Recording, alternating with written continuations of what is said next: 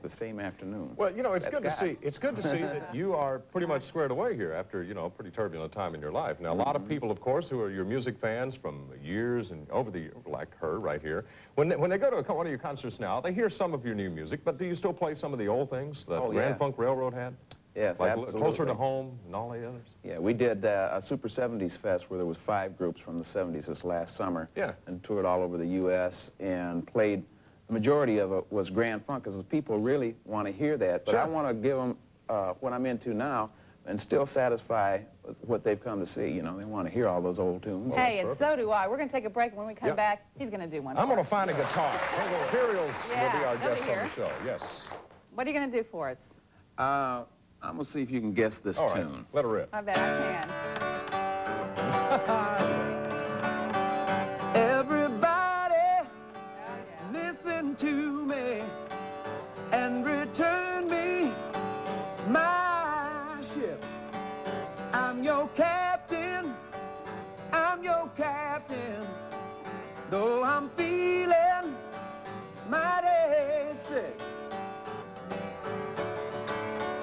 If you return me to my home port, I'm gonna kiss you, Mother Earth. Take me back now, oh, take me back now to the port of my birth. Oh, no, no, no, no, no, no, no.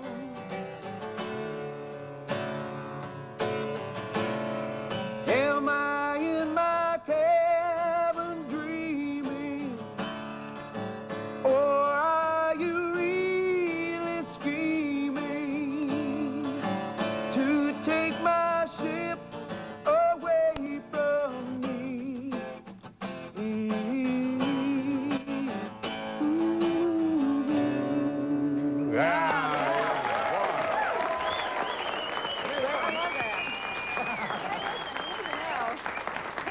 Rocks out on his gospel stuff, changed too. a bit, really. You honestly have not changed a bit over the years. Great voice still. Good. The new album, Just Another Injustice, and you do rock out on this, too, don't you?